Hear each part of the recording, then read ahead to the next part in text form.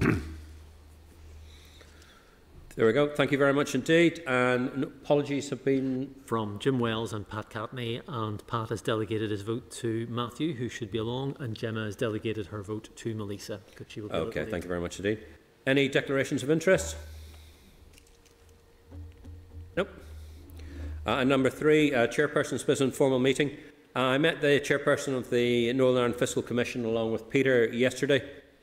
We discussed the likely timescale for the final report from the Northern Ireland Fiscal Commission, and you'll have also seen in the media, you'll seen the press release that they pushed out, the recommendations that they're likely to make, particularly around sort of tax varying powers, the move about income tax, but also the likely timelines are likely to be anywhere between about 4 to 8 years and going forward. So I made our sort of a couple of the points and a couple of observations to do with it as well. But we expect the report to come out in May, and bearing in mind we've no idea what's going to happen to this place, but there is an expectation that we would have an invitation to attend that launch as we go forward. Okay. Any other comments? Thank you. Draft minutes of proceedings. Draft minutes of proceedings of the Finance meeting on the 16th of March are page 7. Is the committee content that the draft meetings the 16th of March are an accurate and a complete record of proceedings? Is that agreed? Great. As this is the final meeting of the mandate, is the committee content that the Chairperson approve the minutes of today's meeting before the end of the mandate? Are we agreed? Agreed. Great, okay. There are no items for matters arising. I'm now moving on to, I can bring up, take the members out of the spotlight, and can we bring Rachel and Eileen up?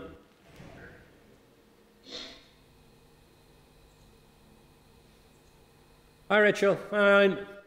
Hiya. Apologies, I'm sounding a bit like a croaky frog at the moment, so I'm not my usual sort of clear in self. If you have any difficulties with hearing with me, just shout at me. It should probably be a big matter, okay? The committee will now receive short oral briefings from Assembly Research on how Northern Ireland compares with other devolved administrations in respect of COVID allocation and expenditure, and regarding the difference between the draft 22-25 budget resource allocation and all departmental pressures. We've got Rachel and Eileen with us. Who's going to speak first? I'll start. Okay, over to you. Thank you, Chair, and good afternoon. I will first of all speak to the paper on COVID funding in Scotland and Wales, and then Eileen will speak to the paper on departmental pressures. Yep. So, as you recall, I presented a briefing paper to this committee concerning COVID funding allocations and spending in Northern Ireland in February, and on the back of that paper was asked to look at COVID funding allocations and spending in other devolved administrations. Today I'll give a brief overview of that paper and then can take any questions you may have at the end of my section. Table 1 in Section 1 of the paper looks at the overall quantum of COVID funding that was made available to each of the devolved administrations over the course of the pandemic. I think it's worth highlighting that up until the spending review in 2020-21, the total COVID funding made available to the devolved administrations was more than 26.5 billion. So the Scottish Government received approximately half of that. That is 9.6 billion in 2020-21 and then 4 billion in 21-22. The Welsh Government received just over 8 billion overall, and that was 5.8 billion in 2020-21, followed by 2.4 billion in 21-22. Then, as you know, the Northern Ireland Executive received just over 3 billion in 2020-21, followed by 1.5 billion in 21-22. I discussed in the previous briefing paper how allocations of COVID funding from the UK Government were allocated unevenly throughout the year, with some allocations occurring very near the end of the financial year. That paper also highlighted the fact that the Northern Ireland Executive chose to carry over 330 million into the 21-22 financial year, and it's worth noting that both the Scottish Government and the Welsh Government did the same with their late allocations. So the Scottish Government carried over 1.2 billion and the Welsh Government carried forward 660 million into 21-22. Moving on to Section 2 of the paper, which focuses on COVID allocations and spending by the Scottish Government. As you may recall, the strategic approach of the Northern Ireland Executive fell into two distinct phases. That was the COVID-19 response, followed by the COVID-19 recovery. The response phase included actions which aimed to protect people, services and the economy in order to maintain stability, while the recovery phase included activities aimed to accelerate recovery. The approach in Scotland was not dissimilar to this. The Scottish response phase focused on 4 harms, which were direct harm to people's health, the wider impact on health and social care services, and the impact on non-COVID health harms, harm to the broader way of living in society, and harm to the economy. The Scottish Government then published its strategic document on COVID recovery in October of 2021, which set out its vision for recovery. It's worth noting that the document had the added focus on tackling inequality and disadvantage. And just for the sake of comparison, the Northern Ireland Executive published its recovery plan strategic document in July of 2021, so a similar time frame. Turning now to subsection 2.2, the Scottish budget for 2020-21 was finalised in February of 2020 before the onset of the pandemic, and so did not include any COVID funding allocations. In a normal year, the Scottish budget is revised twice throughout the year using supplementary budgets. In 2020-21, there were 3 revisions of the budget to account for the additional monies made available to support the COVID-19 response. So the summer budget revision in May of 2020 allocated just over $4 billion in funding toward the COVID-19 response, and this $4 billion comprises just over $3.5 billion of COVID-19 Barnett consequentials, as well as non-COVID Barnett consequentials, and then reprioritised funds. During the autumn and spring budget revisions, a further $2.5 billion and $3.2 billion of allocations were made. Again, these allocations comprise of Barnett consequentials and reprioritised funds. One thing I would say here, as you recall, the Northern Ireland Executive completed a reprioritisation exercise before the first monitoring round. I think at that time approximately 140 million of funds were reprioritised towards the COVID response, but after that time it becomes more difficult to track. The Scottish Government, however, clearly stated 3 instances throughout the year that 255 million, then 142 million, and then 475 million were reprioritised towards the response. Yeah. Richard, when you were looking at it, the Scottish Government seemed to have been very focused on spending the monies that they had and then identifying fairly early on, if ever there was likely to be, to move it over to the next stage of reprioritisation and the rest of it. In your research, did you get a sense that both the Scottish and the Welsh actually were more effective in spending the money that they had, rather than as we seem to do, we go through and kept on handing it back into the centre because it didn't seem to be properly allocated or was unable to be spent? I'm not sure if it was in terms of actual, expenditure. I think it's in terms of how the expenditure was tracked.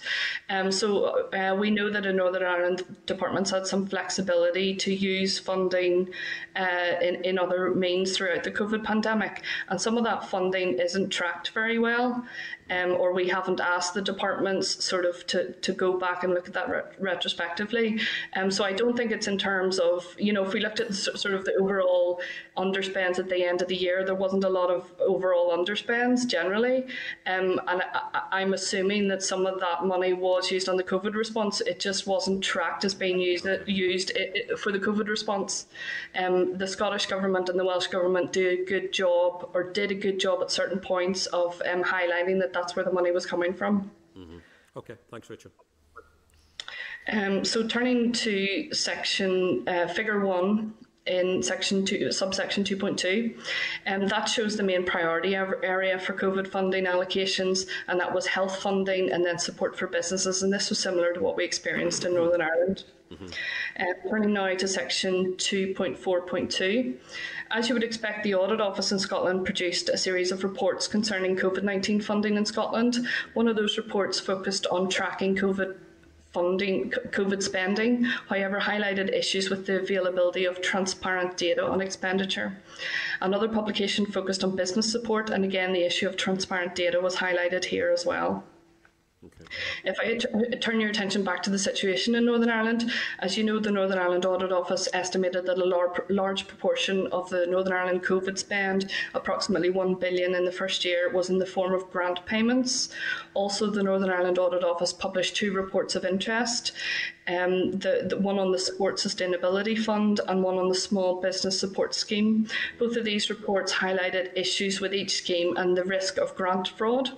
This is something that was also picked up by Audit Scotland. In its report on the consolidated accounts for the year, it stated that the Scottish Government accepted a higher than normal fraud risk, and this was due to both the speed at which business support schemes were set up and the need to make payments quickly. However, they noted that the Scottish Government estimated that no more than 1 or 2% of payments were due to fraud or error. Yeah, and I don't think the Scottish Government paid £1 million to St Andrews Golf Course either. Yeah, perhaps. The issues related to fraud and error was picked up by the Public Accounts Committee recently, and they've asked for additional evidence on this, so I expect that whenever their report's complete, we'll have a sort of a clearer picture on that. Mm-hmm. Okay. Section 3 of the paper considers COVID funding allocations and spending in Wales. So similar to both the Northern Ireland Executive and the Scottish Government, the Welsh Government published a number of strategic documents concerning their COVID-19 response. Again, they appear to have had a similar approach, focusing first on the COVID response and then on the COVID recovery. It's interesting, though, to note that their publication entitled COVID-19 Reconstruction, Challenges and Priorities, which is their strategic document on the recovery, was published in October of 2020, implying that the recovery phase began much earlier in Wales than in Scotland and Northern Ireland. Turning now to subsection 3.2, the Welsh budget for 2020-21 was finalised in February of 2020 and so did not include any COVID funding allocations, and that was the case in Scotland and Northern Ireland as well. In a normal year, the Welsh budget is revised twice throughout the year using supplementary budgets. Similar to Scotland, in 2020-21 there were 3 revisions of the budget to account for the additional monies made available to support the COVID-19 response. In Wales, the COVID-19 response centred around 4 main pillars. That was health and public services, supporting the economy, the voluntary sector and communities, and then transport. Similar to the responses in Northern Ireland and in Scotland, the majority of COVID funding was allocated to health and also to business support. At the time of writing, the consolidated accounts for the year 2020-21 are not yet available, and the Welsh Audit Office has not published any standalone reports on the Welsh COVID spend. There is, however, an open inquiry by the Public Accounts and Public Administration Committee, which considers the Welsh Government's COVID response. It is currently at the stage of receiving evidence, so a watching brief should be kept on the progress of this inquiry to understand more on overall spending and then any issues relating to fraud and error in grant funding in Wales. Sorry, go ahead. No, I was just coughing. One thing worth noting, in its legacy report, the Finance Committee in Wales alluded to how the approach to the allocation of COVID funding had had an impact on their budgeting processes more generally. That is, a more centralised approach to budgeting, with the Minister making individual specific allocations to particular schemes and projects and priorities, rather than a general uplift to the departments going forward. Yeah.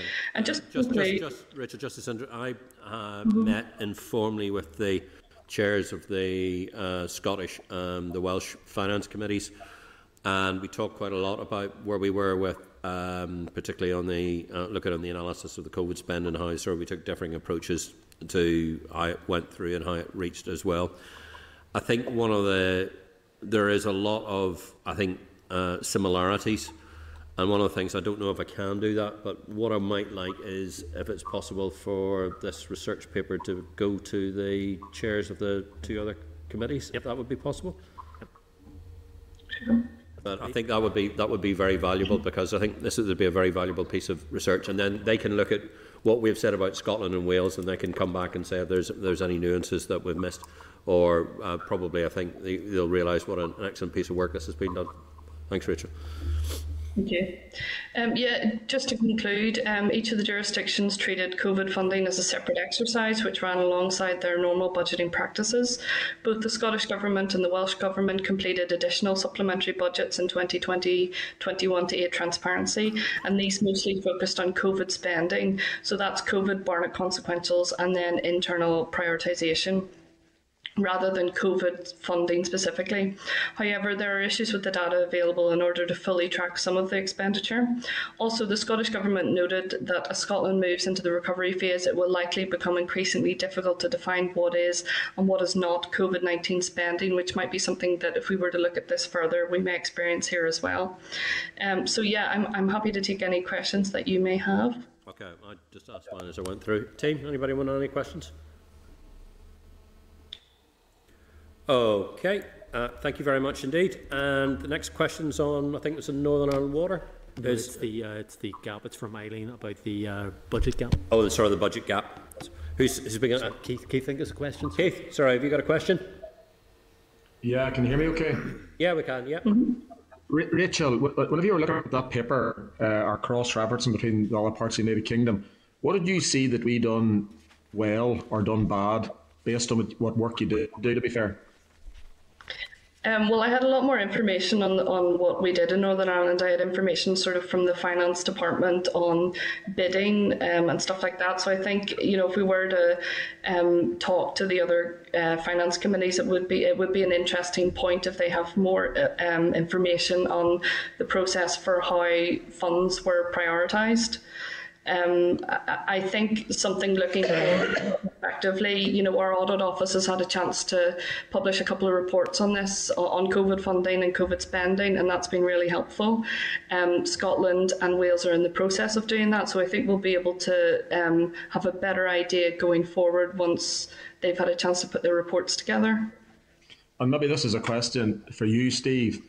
You, obviously, with your conversations with the other, chairs, do you see some sort of a follow-up on that meeting again in, let's say, a few months' time, if all works out? Obviously, Steve, to see, this is what you did well, we done this badly, etc., in layman's terms. Do you see that happening if things work out?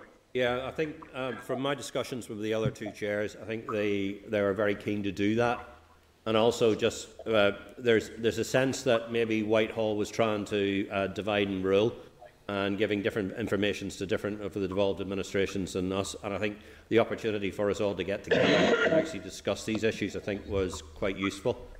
And I think the other point that I did say was there's a lot of lessons to be identified, the way the other sort of administrations are doing it and how we're doing it as well. So one of the things that a future committee might consider doing, and I'll leave it to them, is whether we should be considering having a joint meeting, and particularly using that as an opportunity to talk to the likes of Treasury, so they can actually come and address us all, rather than avoiding talking to one group at a time. Maybe a couple of us together could add more influence on that. Okay, thank you. Thanks, Rachel. Thanks for your information. Appreciate that. Thank you. Any others? Nobody else. Okay, thanks. Okay, is Elaine speaking next? Yes. Okay. Good afternoon, everyone. This briefing paper was provided to you at page 18 of your committee pack, I believe. Yep. So this briefing, as you recall, was commissioned following on from the RAISE briefing series that was done on the draft budget. And what it was trying to do was to look at the department ministers' resource funding requirements to meet their pressures for 22 to 25, and look at that against the resource funding identified in the consultation document for the 22-25 budget, draft budget, for the same period.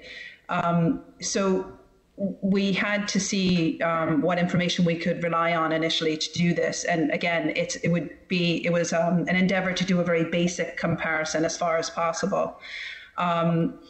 So we looked to identify the department's completed bid templates for stage 2, template 1 of the information gathering exercise that had been undertaken by DOF with the rest of the departmental ministers, which is highlighted in table 1 of the paper that you have on pages 20 to 21 of your committee pack. And what that simply was a template that each departmental minister was to complete to identify resource budgets for 22 to 25, and it would be above the baseline that had been for 21 to 22. Just want to remind everyone that the baseline for 21-22 is not the budget position. It's the 21-22 budget position with the adjustments and other factors included, and some of those are time-bound allocations. That's highlighted in the consultation document at page 2, paragraph 5.4. And we would like to learn more about what the adjustments for certain factors, including time-bound allocations, are going forward. We would seek to engage with the officials further about that to gain more transparency about that. So we were looking to take those templates as they were completed and compare them against the figures in the draft budget consultation document alongside the Minister of Finance's written statement. However, and it comes with a big however, the comparisons we basically couldn't produce conclusive findings, and it's due to a number of reasons, largely to do with constraints that concern the completed templates, and that we didn't receive templates for all the departments. But also, even the ones that we did receive, there were constraints arising out of how they were completed. But that's just looking at the templates to look across them. But then if you look at those, what is available, the information that is available, and look at it against the document, the consultation document itself and the written statement, there's questions that arise out of the consultation document and the written statement in terms of untangling the ring fence funding, the general allocations, and the baseline funding. So although there's been some progress in the consultation document and the written statement being more transparent potentially than in the past, there's still a ways to go that would enable us to undertake this kind of comparison exercise, that is mapping the departmental template bid documents back to the consultation document.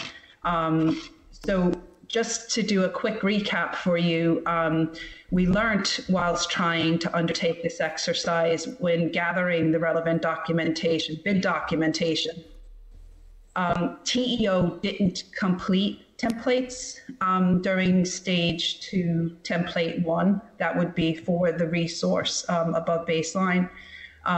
Health didn't reply to any of our requests, nor did economy.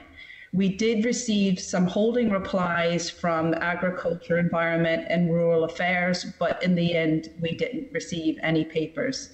The 5 departments that we did receive completed templates from were DOF, Department for Communities, Department for Education, and Department of Justice, along with Department for Infrastructure. So as I said, we weren't able to do a comparative exercise against the bid templates against the consultation document, but which means we can't really conclude what the gap is and the extent to it. But when looking at the template documents themselves and how they were completed, a number of issues arise, even for the 5 that we did receive the information. There's inconsistencies in how they're completed. For example, some department may include inescapable and high priority pressures while others don't.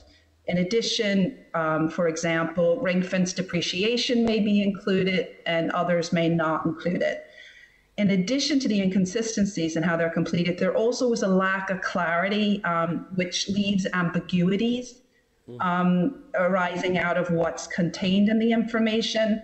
And because of the lateness in which we received some of the information, we couldn't go back to them, because sometimes you have to go back and forth to get clarity on things. It was the 16th of March we got some of this information. So maybe going forward, we'll be able to engage with officials and learn a little bit more in terms of, again, chasing up and asking questions to clarify some of the ambiguities. But in addition to the inconsistencies and the lack of clarity, there was also variance in the amount of detail provided by one department to the other. So all of that makes it difficult to arrive at any deductions. And just would want to note that potentially, and again, we don't know because we don't have we believe we have the guidance that was provided to the departments to complete the templates, but I don't know if there was any additional information provided. The guidance, I understand, that equipped the ministers and their officials to complete the templates was the commissioning note dated the 19th of October 2021. But again, there's just not a lot of detail in it, to be fair to the departmental ministers who had to complete the templates. So I'll come on in my parting comments to you as to maybe some lessons learned on that front.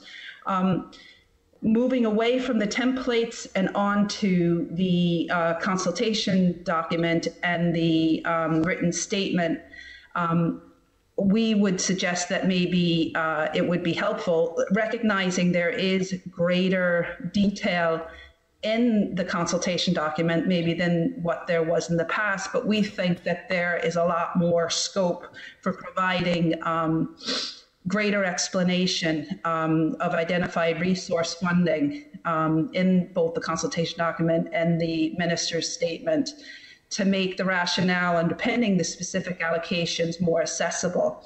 And that is the allocations for ring fence for specific purposes versus general allocations versus baseline funding.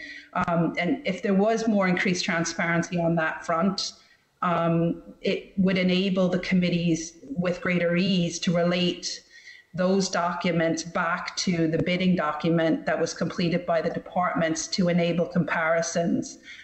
Potentially, a lesson learned from this, like I said, I'd come back to, is the future template design. Maybe greater thought could be given to reducing the number of free text spaces and having more black and white responses provided in boxes, because that would help to reduce the inconsistencies and also the variance in the detail as well as the lack of clarity. And arguably more detailed guidance to accompany the template might help to improve the information quality that would allow for comparisons going forward. And it would be suggested potentially that maybe it could be routine that the department's completed templates would be shared with the committees. But that would only be really beneficial if the future template design contemplated some of the things we've mentioned here, as well as the related guidance that would accompany it. And we just remind the committee very humbly of, the OECD's, I think it's February 2015, 10 best practice budgeting principles, which if some of these suggestions were taken on and driven forward, again, I acknowledge there has been improvement from past years, but there's still plenty of room to learn and move forward to improve so that we have more openness and transparency relating to budget planning. And as we all know, the committee has been trying since it's come back in January 2020 to increase the openness and transparency in order to increase the accountability. And just at a very basic point, if these things were tightened up more, it would save time for all, that there would be a lot of more efficiency and effectiveness that would enable the committees, because the quality of the information would be there and the evidence base then is improved. And you can conduct more considered analysis and more informed deliberations and hopefully lead to better decision making. Thank you. Elaine, thank you very much indeed for your very comprehensive paper. One thing has struck me, and you've said about trying to get sort of data and consistent data from the various departments. Do you sense that the reason why they couldn't give us consistent data that is let out by OECD is because they didn't have it? And maybe this is indicative of a bigger problem we have at the moment with sort of the whole sort of budgeting and finance process at the moment, because we're not asking difficult questions within the sort of the templates. Those figures should be readily to hand to each single department. If we can't get that information, how is the Department of Finance making its assessments on the overall budgetary process at all? Because obviously they're not getting access to the information either. The department would have had access to these bidding templates. but the department is sitting and in further engagement and discussion with the departmental ministers that we would be in RAISE, and because so it's I wouldn't have the information to say that the information isn't there to hand. It's just the format in which we got it in these bidding templates. It begs questions. So because it begs so many questions, you have to go back and forth to make sure you have a full picture before you can come and draw any conclusions from it. So again, I'm back to the point about improving the design of the template and improving the guidance that accompanies it, so that the templates are completed in a more consistent fashion, so that then the committees can make these comparisons with more ease of reference. I mean, it reminds me of the conversation we had with the Fiscal Council, and they said the lack of transparency and understanding and consistent approach across the departments as well. So, I mean, the Fiscal Council are saying it, you're saying it. It just raises the question with me of what control do actually the Department of Finance actually have over the the budgeting process within the departments themselves, because if the quality of information is not getting to you and the quality of information is not getting to the Fiscal Council, what sort of information are they dealing with? But you raise a really good point there, Chair, about what the Department of Finance has authority to do and doesn't do, because it's a power-sharing executive, so they're not there with any greater power than another department. So these questions have been raised in the past, over a decade. You know, the Department of Finance will be relying on the completed templates as they come back, you know, and the quality of the information that's on them. So if they have the cooperation of all the ministers, that they're all through the executive agreement, that they're going to complete the templates in accordance with the guidance, you could say maybe Department of Finance could enhance. There's been market improvement in relation to the templates and the guidance, but maybe there could be even more.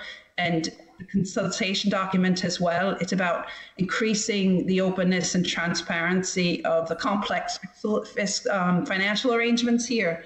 So those, the consultation document plays an important role in increasing understanding beyond the departments and into the committee.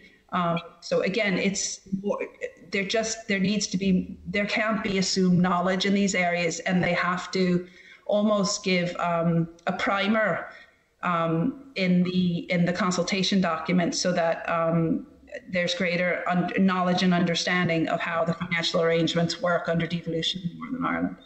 Okay, thanks very much. Can we send a copy of that paper? Are we allowed to send a copy of that paper to the Fiscal Council? Sure, yes. Yes, guys, we'll take that for action and the rest of it. Team, any questions? Just say if there's any hands up. No. Okie dokie doos. Okay. And finally, Peter, were you going to talk on the raised paper on NI Water? Just we've got. Thanks, Chair. The committee had asked about NI Water's budget pressures and the impact of its governance arrangements on its financial sustainability. The relevant paper is at page 25 of your meeting packs. The paper basically says that if high inflation continues, NI Water will continue to face resource pressures. If budget allocations fall below the funding requirement identified in the utility regulator's final determination, this will exacerbate the problem. So what had been happening was that Northern Ireland Water had to go back to the department and to the executive looking for additional money, and this was all being driven by higher electricity costs. Northern Ireland Water is Northern Ireland's biggest user of electricity, so when the price of gas and electricity changes, it usually hits them pretty hard. Northern Ireland Water's current governance arrangements and financial model do not provide it with the types of protections against price shocks available to other water and sewerage companies in GB, such as cash reserves and access to borrowing. So when Northern Ireland Water's costs exceed its resources, its only recourse is to ask the executive to make up the shortfall. So in other words, there are bigger sort of macroeconomic things going on here, which will probably affect, which will undoubtedly affect other water and sewerage companies in the United Kingdom. Those other companies, because of the way that they are, because of their governance arrangements, are more able to deal with those situations because they have access to cash reserves and access to borrowing. Northern Ireland Water doesn't, and so it must go back to the executive looking for finance. So we could expect them to, if the situation continues as it is, to again, I guess, be looking for more money from the executive in order to meet the cost pressures that it is facing. Okay. So, Chair. Okay. Thanks very much indeed. Can we share that with Department for Infrastructure? Sorry, Infrastructure Committee. Oh, okay. No, there's no point. For their legacy? No, there's no point, is there? No, it's not. No, okay. It'll be published anyway by RAISE, so okay. Successor Committee can see it. Look, Rachel, Elaine, this is the sort of the last time we'll be speaking. It's the last time this mandate. I just wanted to pass on as chair of this committee, and indeed, I think I speak for the rest of the committee in saying, and thank you very much indeed for the absolute excellent work that you've done. And it's not often you can say that your research is making a real difference, but it does. And you've shown a light on a lot of areas that, to say the least, in the past have been quite murky. And I think you should be and everybody in RAISE should be proud of everything you've done. It's been an absolute pleasure working with you. And at some stage in the future, I'm not quite sure when, I look forward to working with you again. But thanks very much indeed. Cheers. Thanks, everybody. Thank you. Thank you. Thanks. Okay, next item on the agenda, item number 7, Statutory Rule Victims of Crime Commissioner Designate. The Department has made Statutory Rule 22-105, the Superannuation Victims of Crime Commissioners Designate Order Northern Ireland 2022. Briefing notice on page 33 and the Statutory Rule is page 34. Statutory Rule is subject to negative resolution procedure. The committee considered the proposed rule on the 9th of March and had no objections. The rule will come into effect on the 1st of April. The Examiner Statutory Rules has reported on the rules, has no comment to make. The rule is designed to make pension provision for the Victims of Crime Commissioner Designate until the formal appointment is made. The further statutory rule will be devised when the Victims for Crime Commissioner is appointed by the Department of Justice in the next mandate.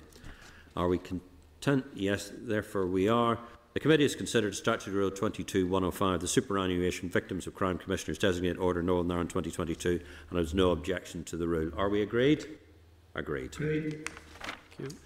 Next item on the agenda, Statutory Rule Energy Performance of Buildings. The Department has made Statutory Rule 2022-91, the Energy Performance of Buildings Certificates and Inspections Amendment Regulations Northern Ireland 2022. The Clerk's note is at page 42 and the Statutory Rule is at page 43. The Assembly affirmed the rule earlier this month. Are members content to note Statutory Rule 2022-91, the Energy Performance of Buildings Certificates and Inspections Amendment Regulations Northern Ireland 2022? Is this agreed? Agreed. Agreed. Next item on the agenda, Statutory Rule Decapitalisation Rate. The Department has made 2022-124 Evaluation for Rating Decapitalisation Rate Regulations Northern Ireland 2022. Peter's briefing notes at page 50 and the Statutory Rule is at page 51. The Statutory Rule is subject to negative resolution procedure. The committee considered the proposed rule on the 5th of January 2022 and has no objections. The rule will come into operation on the 14th of April 2022. All non-domestic properties are valued for rates by reference to an estimate of rental value, but some of these properties are rarely rented. It is necessary to value them with reference to construction costs. The decapitalisation rate, often referred to as the decap rate, is the conversion factor needed to derive an annual equivalent or rental value from the depreciated construction cost estimate. There are two rates, a standard decap rate for most specialised properties and a lower decap rate for education, healthcare and church properties.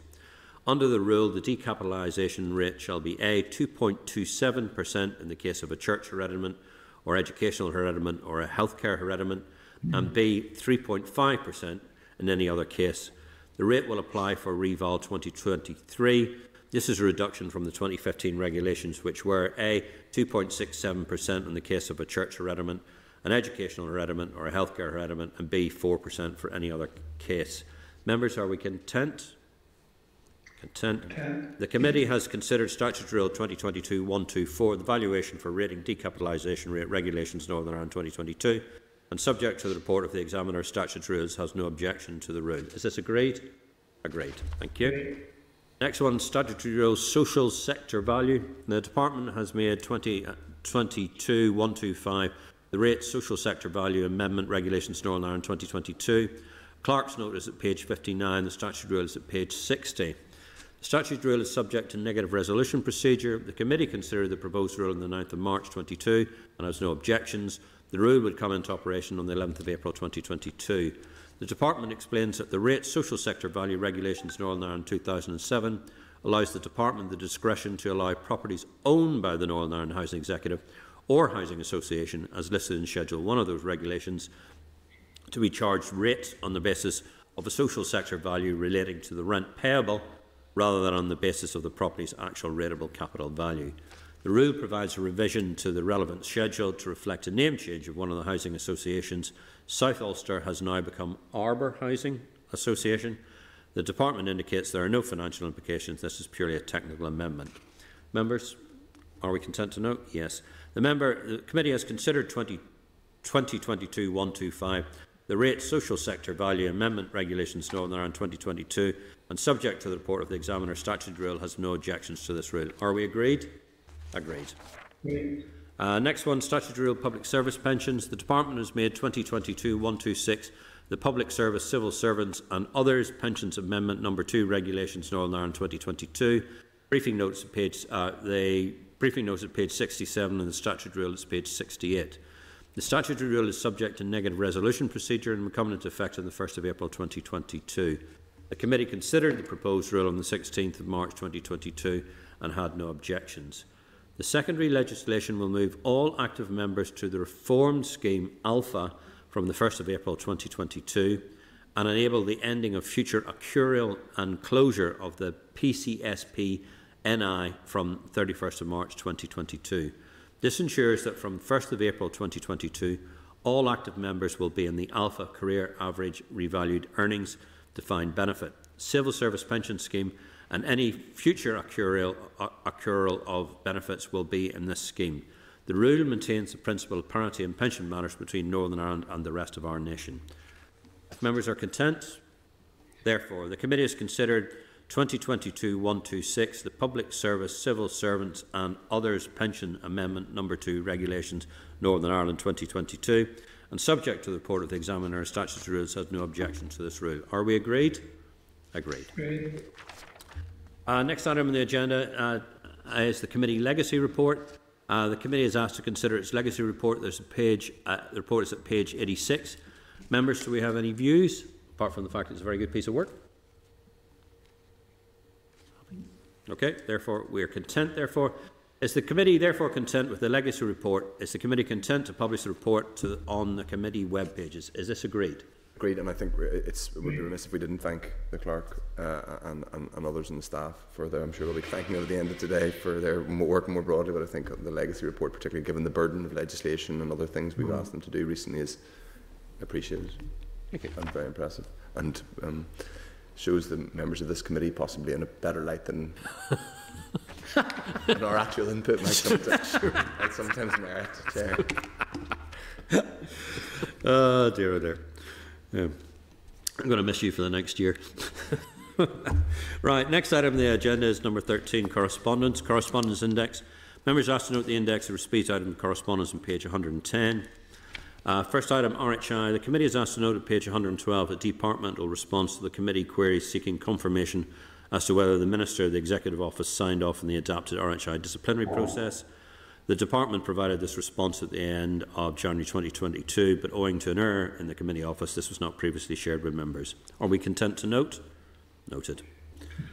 NISRA. The committee asked to note on page 116 a NISRA quarterly update on NICS sickness absence October to December 21. COVID absence is included in chest and respiratory illness, which is around 15% of the total absence. 80% of this kind of absence is owing to COVID. Overall absence levels continue the trend of returning to pre-pandemic levels. Are we content to note? Okay, no. Next one's quite interesting. COVID recording. The committee is asked to note on page 134 further clarification from the Department of the treatment of COVID-related absence. Statistics on long COVID are not available. Yeah. Absence owing to COVID was at almost its highest level during October-December 21 since the pandemic started. However, the Department also advised that since November 2021, the first 10 calendar days of an absence attributed to COVID-19 must be recorded as paid special leave in HR Connect and not a sickness. Okay. Are we content to note the correspondence? Okay, agreed. Yeah. Okay. Rating debt. The committee is asked to note on page 137 a breakdown of domestic and non-domestic rating debt by council area. 53% of the total debt is domestic, though this varies considerably from Mid-Ulster, which is about 66%, to Belfast, which is 40%. Overall, domestic rating debt has increased by 33% in a year. I think that's indicative of the pretty poor financial situation that many people in Northern Ireland find themselves in, the rising rate of inflation. Are we content to note this correspondence? Noted. No. House of Lords Committee on VAT. The committee is asked to note on page 140 a copy of correspondence from the House of Lords Northern Ireland Protocol Committee to Treasury Minister re EU VAT and Excise Duty Explanatory Memorandum. Is the committee content to note the correspondence? Noted. Yeah. Yep. Agreed. Composite information request. Members are asked to consider the composite information request at page 142. Is the committee content with the composite request as an accurate and complete record of the composite information? Agreed.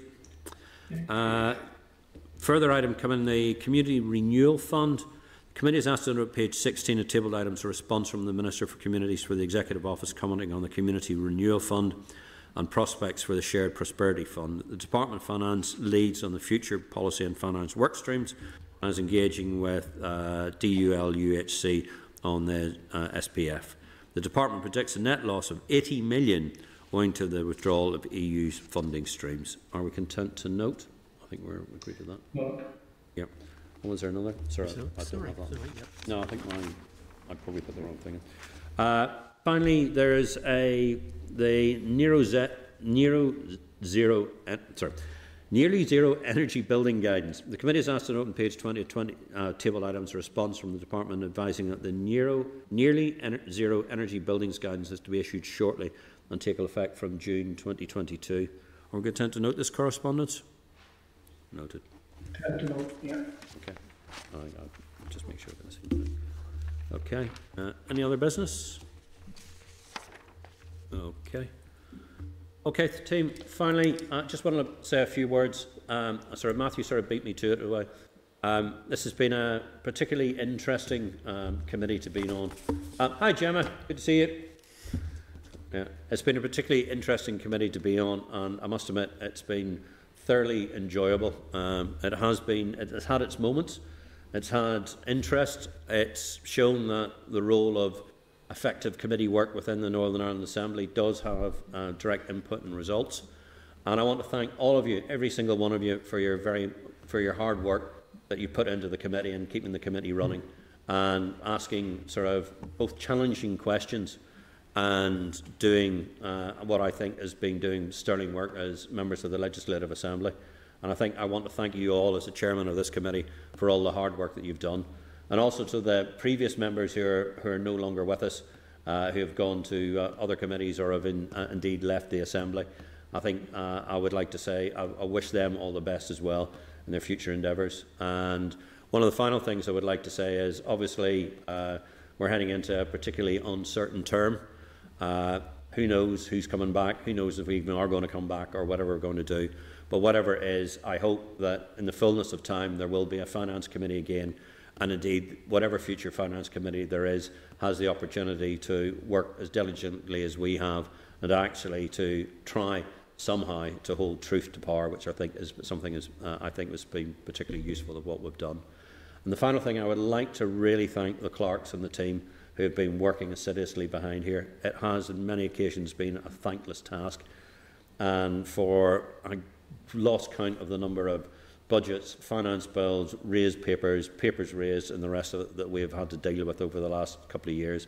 And I think it's been a tribute to the team here of all the hard work that they've done. And I would just like you to join me in saying thank you very much indeed, Peter. Thank you, Stephen. Thank you, everyone else who's out there. Thank you very much indeed for your hard work. And and it's been an absolute pleasure working with you. Thank you. Okay. Thank you, Chair. Okay. Right. Sorry. Yeah, go ahead. Yeah, just on behalf of our own party as well, to Sinn Féin and our members on the committee, and that again, I'd like to thank you as chairman for conducting what at times were troubled waters, could you describe it as? At least we sailed through it one way or the other. The ship didn't sink, not just stay, stayed on top. And just to endorse the comments that you made too in relation to the backup, i.e. the secretarial backup in every respect to the committee, and that we're very, very appreciative. But as I said in another committee previously this week, it's been very informative, a great insight, and if anything reflects just the complexity, not just of finance itself as a committee, but probably the whole affairs within the Assembly and that as well too. So Gurmil Ma Agaf Party Sinn Féin. So thank you ever so much, everyone, on behalf of Sinn Féin. Thank you. Matthew? Well, I'll just very briefly, Chair, add my own and my party's good wishes to the colleagues on the committee, particularly I think to the clerk, Stephen, and the other support staff who've been have done a huge amount of work, particularly legislative towards the end of the mandate. I suppose it would also be worth thanking Peter's predecessor, Jim McManus, who obviously we came into this mandate kind of halfway through. Some of us were co-opted and were very novice in terms of the committee, and the committee had some very high-profile work to do. So yeah, hopefully we will return here in some form to actually govern this place. Although it does feel slightly surreal to be adjourning today without either Jim. Yeah, one of them's enjoying himself in the Isle of Man. Yeah. Okay, Keith. Yeah, just I suppose on behalf of myself, Chair, I want to thank you for the way you obviously conduct the meetings, and Peter, to be fair, keeping me right whenever I'd step in at a short time, and Stephen as well. And just to say, Chair, you have a bit of a nasty cough, and I reckon you'd sit in the house the next 5 to 6 weeks and not go out. No chance in that. You're far for doing that, and just keeping your head down. Get yourself in good fighting form. Okay. Well, the one thing I can say, committee, that of all the things that we've done and the hard work, the one thing we probably will be remembered for is, of course, the pigeon. Yeah. That will be it. Right, I've got a final piece of admin. Over to you, Peter. Oh, just also to thanks members for their attendance and diligence throughout this shortened mandate, but also just to remind members to hand in their service pros, including their stylus, if you've still got it, and the charger to IS. Stylus the pen. It's this. Like I've still got mine, but by a miracle. So if you've still got it, to return those to IS office. But thanks very much, Chair. Thank you. Okay. Okay, everybody. That's it. Okay, cheers. Cheers, bye. Senate Chamber, Programme Sound.